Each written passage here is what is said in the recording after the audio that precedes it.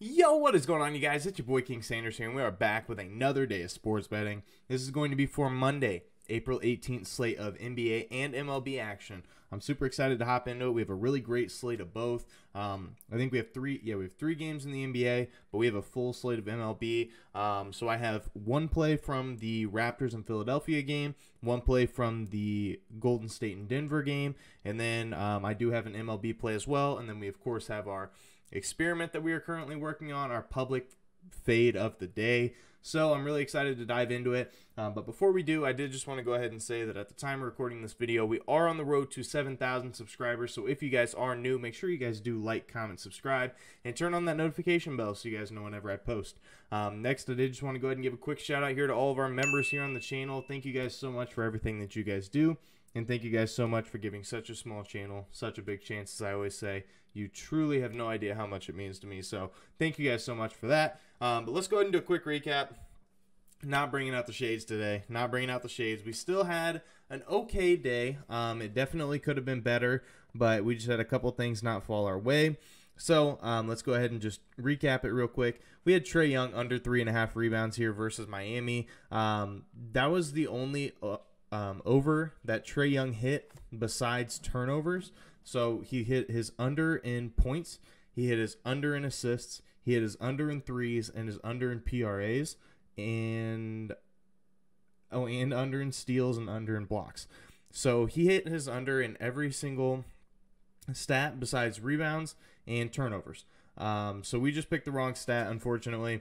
There was 2 rebounds in the last minute of the first half that literally just fell into his hands. And after that, I just knew what kind of day it was going to be. So that one did not end up working out for us. I think he grabbed like 6 or something.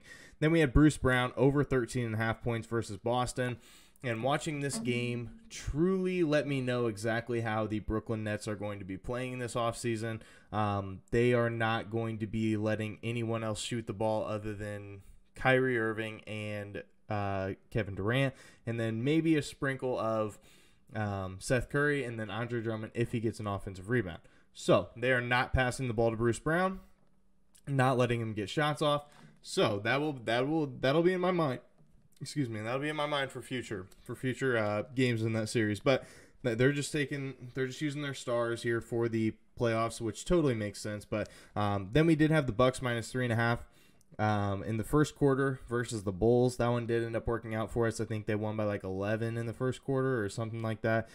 The Bulls just came out so sluggish. They had a chance to actually win that game towards the end, but they ended up losing by like 7, I believe. So it is what it is. But then we did have the Tigers money line versus the Royals. That game did end up getting postponed, so nothing we can do about that.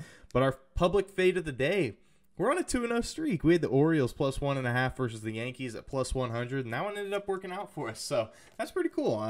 This little experiment, we are 3 days in, and we're actually profitable, so that's pretty crazy. So we're going to keep going. We're going to try it through a week, and we're going to, reassess and see how it goes from there. So let's go ahead and dive into today's plays. Our first play of the day, we're going to be taking OG Anunoby. We're going to be taking his over 16.5 points here versus Philadelphia at minus 115 odds.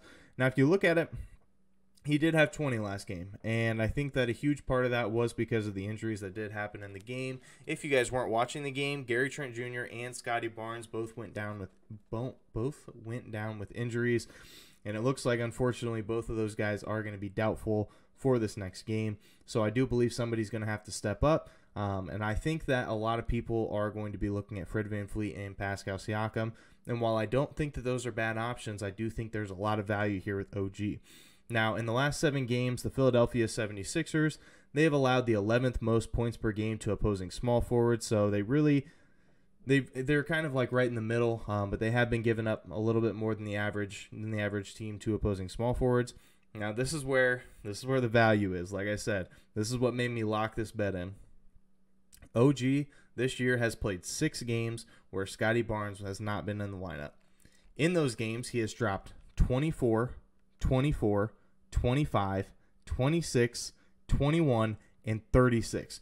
Dude has been on an absolute mission when Scotty Barnes is out of the lineup. And with him being out again, I just had to kind of take it. And Gary Trent's going to be out. So, you have 2 potential scorers that are going to be taken off of the roster. So, it's going to have to leave someone to step up. And I think it's going to be OG today. So, we're going to be taking his over. OG over 16.5 points versus Philadelphia at -115 odds. Our second play of the day, we're going to be taking Andrew Wiggins under 1.5 threes here versus Denver at -105 odds. Now, Wiggins, he has played in 6 career playoff games in general, but he has only hit the over 1 time. And it was in the 1 time that he hit the over, he shot nearly perfect. He shot 4 for 6 from the 3-point line. So, do I really foresee him shooting perfect from the 3-point line again? Not really. So, he has only hit it over one time in his 6 career playoff games. And versus Denver, in the 2 games that they have had Steph Curry back, because he did have a little bit of an injury, but in the 2 games that they did have Steph back, he has gone under in both of them. And Denver in the last 7 games have allowed the 7th fewest 3-pointers made per game to opposing small forwards, so they don't really allow a lot of 3-pointers to that small forward position. And not to mention Golden State, they have been playing at a super slow pace here recently. In their last 3 games, they've actually played at the 4th slowest pace in the entire NBA. So I think that we see a ton of value here. I think that this line is extremely sharp. I think he's either going to finish with 1 or 2. So I'm going to be taking my chances here. We're going to be riding with the under. So that's going to be our second play of the day. Wiggins under 1.5 threes here versus Denver at -105 odds. Now, I didn't really like anything in the Mavericks and the Jazz game. There wasn't really anything that stood out to me. I didn't want to force anything, so I decided to kind of not play in that game. But we do have our MLB play, so we're going to be taking the Milwaukee Brewers -1.5 here versus the Pirates at +110 odds. Now, Eric here for the Brewers, he is going to be on the mound, and he does have a 4.3 ERA. So, it's nothing too crazy, but he actually does have some pretty good records here versus the Pirates. With him on the mound as the starting pitcher, they're on a 4-game win streak, and they've actually covered in 2 of those games. So he's been a pretty good pitcher here versus the Pirates, and he's covered this exact line in 2 of them, like I said.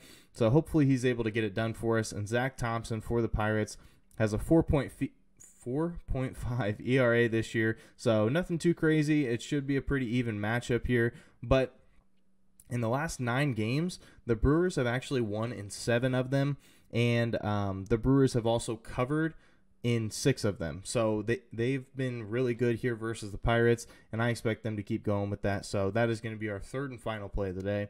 We're going to be taking the Brewers -1.5 here versus the Pirates at +110 odds. Now, we have our public fade play of the day once again, and this one is, it's not a super heavy favorite. You guys will see what I'm talking about. Like yesterday, whenever we had the Orioles, literally 70% were on the Yankees, and we ended up fading it and ended up working out. This one's not quite as heavy, but it's still decent enough. So we're gonna be taking the Dodgers -1.5 here versus the Atlanta Braves at +110 odds.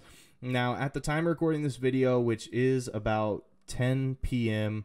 on April 17th, which is Easter, there are 668 bets in for this game, and 67% of the bets are on Atlanta. So I'm going to be taking my odds here, going with the Dodgers. And not to mention, the Dodgers are on a little bit of a hot streak.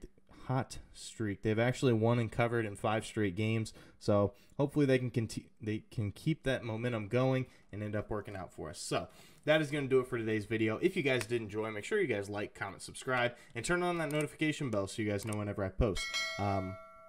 Like I said, we're on the road to 7,000 subscribers, and I can't do that without your guys' help, so make sure that you guys are subbed. But yeah, that's going to do it for me. This is King Sander signing out. Peace.